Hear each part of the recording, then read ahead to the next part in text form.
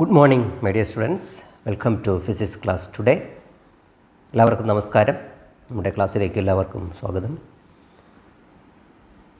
We are passing on to next chapter, that is motion and laws of motion. നമ്മളൊരു പുതിയ ചാപ്റ്ററിലേക്കാണ് പോകുന്നത്. Please carefully watch that figure in your screen. ആ ചിത്രത്തിലേക്ക് നമ്മൾ ശ്രദ്ധിച്ച് നോക്കൂ. എന്തൊക്കെ കാണാം? ഒരു 5 ഫിഗർ ഉണ്ട് അവിടെ അല്ലേ? You can see 5 figures there. The first one, two boys are pushing a table towards the same direction from the same side. രണ്ട് കുട്ടികൾ ഒരേ ദിശയിൽ 50 ന്യൂട്ടൺ ബലം വീതം പ്രയോഗിച്ച് തള്ളുകയാണ്. So the total force becomes 50 plus 50, 100 newtons. Then second figure, you just see that second figure. In that two persons are pushing at that same table with opposite direction. Both of them are applying 50 newton each.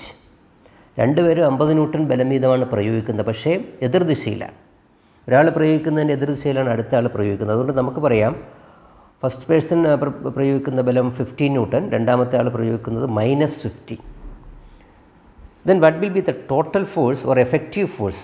50 minus 50, that becomes 0. So that force is called balanced force. Second force is called what? Balanced force. But the first force, that is unbalanced one, that is where it moves. Then listen the third figure. In that you can see a person is pushing the table with 80 newton and another boy is pushing the table in the opposite direction with 40 newton. So 80 plus minus 40. Why? Because it is in the opposite direction. 80 അധികം -40 എന്ന് പറയും. കാരണം -40 എന്ന് പറയാൻ കാരണം എതിർദിശയിലാണ് കുട്ടി ബലം പ്രയോഗിക്കുന്നത്. Then what will be the effective force, total force or the resultant force? 80 minus 40, it is 40 newton. So that table moves in the direction of force applied by the person 80 newton. It moves in that direction. So that is unbalanced force. Then you can see the fourth figure in which two persons are applying force. For wrestling it is 120 newtons. It is equal but opposite. So that is a balanced force. So there is no movement is happening in that case. Then if you are listening the last figure, it is a tug of war in which one team applying a force of 400 newton and the other team applying a force 300 newton. So 400 in one direction and 300 in the opposite direction. So the effective force or the resultant force, or we can say the total force, becomes 400 newton minus 300 newton. So 100 newton. So it is unbalanced force, and in that case the rope and the persons are moving on the side of the person who are applying 400 newton. So there is movement is there or motion is there. So that is very important. So if there is an unbalanced force, there is a motion, but if there is a balanced force, if there is unbalanced force, motion is happened, but if there is a balanced force, there is no movement. Why? Because the forces are equal and opposite. Then you just see that table, then you have to fill that table using the pictures. Just I will explain. Figure 3.1, F1 is 50 newton, F2 is equal to 50 newton, total force 50 plus 50, 100 newton. But in figure second, first force is 50 newton and second force is -50. Why? Because it is in the opposite direction. So the resultant force or total force becomes 0. But in the figure 3, F1 is 80 newton and F2 is equal to -40. So the resultant force becomes 80 minus 40, 40 newton. Then figure 4, F1 is equal to 120 Newton and F2 also in the opposite direction minus 120 Newton. So, the resultant force becomes 120 minus 120, it becomes 0. Then figure last or fifth figure, F1 is equal to 400 Newton and F2 is equal to minus 300 Newton. So, the resultant force becomes 400 minus 300. So, it becomes 100 Newton.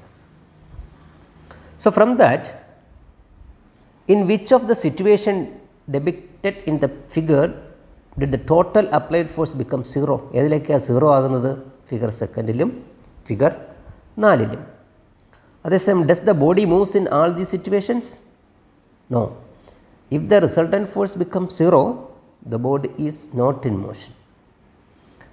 But if the resultant force is not 0, it moves. Then you just see the last part. If the total force or the resultant force on a body is 0, the applied force are called balanced forces. Such forces can neither move a body at rest nor stop a body in motion. For resultant force 0 ആകുകയാണെങ്കിൽ applied ഫോഴ്സിനെ നമ്മൾ balanced force എന്ന് വിളിക്കും. Balanced ഫോഴ്സിന് ഒരു വസ്തുവിനെ ചലിപ്പിക്കാനോ റെസ്റ്റിലാക്കാനോ വേഗത കൂട്ടാനോ ഒന്നും കഴിയില്ല. നമ്മൾ മനസ്സിലാക്കേണ്ട ഇമ്പോർട്ടൻ്റ് പോയിൻ്റ് ആണ്. Okay, if the total force or the resultant force of on A body is 0, the applied forces are called balanced forces. Such forces can neither move a body at rest nor stop a body in motion. So, it is very important you just write this thing in your science diary. Okay. Then listen, next one, that is an activity. അടുത്ത ഒരു activity നിങ്ങൾക്ക് കാണാം. ഒരു മേശപ്പുറത്ത് ഒരു പെട്ടി വെച്ചിട്ട് 2 കപ്പിയുടെ സഹായത്താൽ പുള്ളിയുടെ സഹായത്താൽ 2 വെയിറ്റ് തൂക്കിയിട്ടിരിക്കുകയാണ്.